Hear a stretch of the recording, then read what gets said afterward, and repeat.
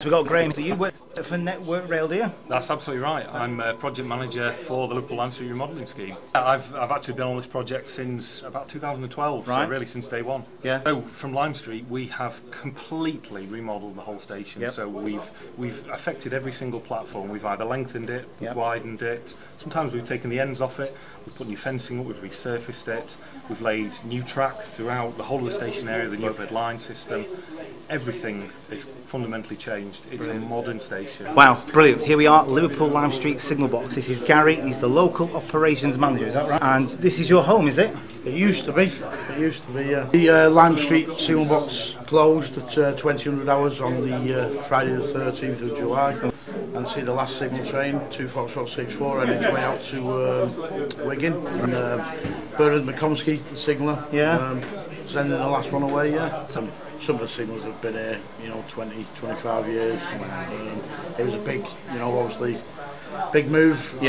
Important station. It plays a massive role in sort of the transport connections here for Liverpool and this sort of area. So to bring Liverpool Lime Street up to the modern era is key. Absolutely. I mean, we're forecasting around 40,000 passengers in the morning peak, which is a tremendous increase from where it is today. That's why we've put 2 new platforms in here. We've lengthened the platforms.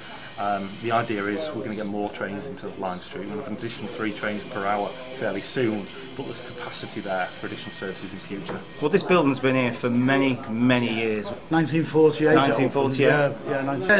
It was a sad day really. There's a lot of history. Our young lads on now, his fathers and that work this box as well, because you do find that with the signals, it's a big family thing. So this signal box, as far as I'm aware, it's unique because I think it was the only one left on the network that had what sort of frame is this called? Well, it's the miniature lever frame. There's actually two left. Right. This was one of 2. Maidstone down in Kent, I believe, is the other one. They're going to be coming up and taking some parts from this one as spares. Well, that's cool.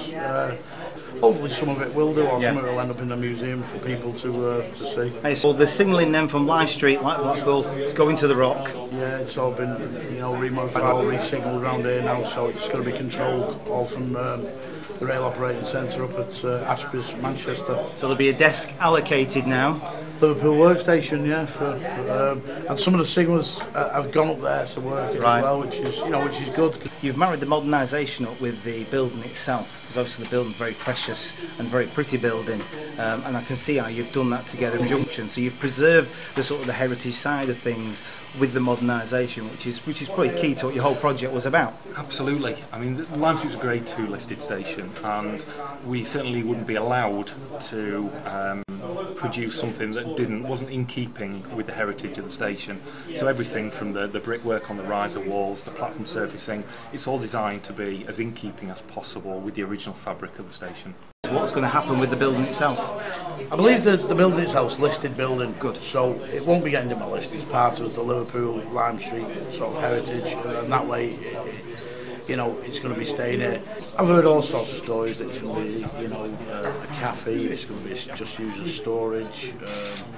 Sort of a spectator gallery for looking at the trains, different things, and over the next sort of months and years, I'm sure we'll see some use of it.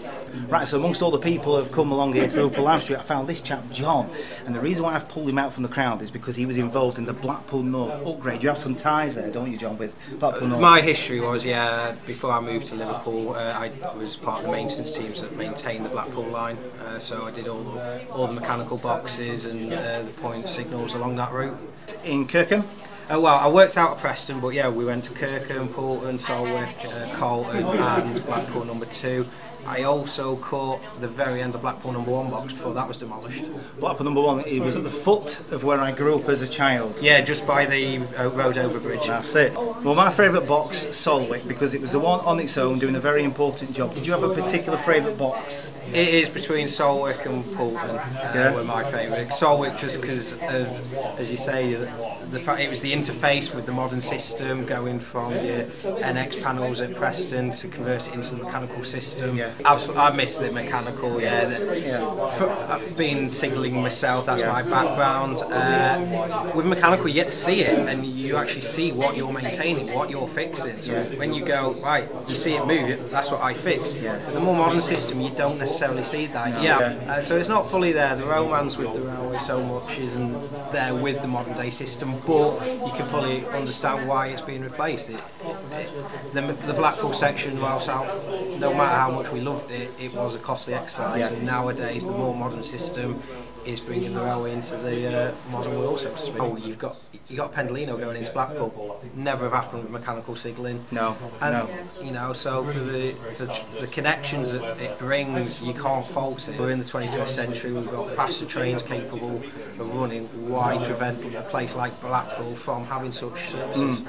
Well, the Blackpool section, I believe, is now sort of mainline standard. May not be mainline speed, but the signalling, everything that's been put in place has become mainline standard, hasn't it? Yeah, it's basically similar to the West Coast Main Line in itself. It's just obviously the route can't cope with 125 miles per hour. There's too many curves, too many.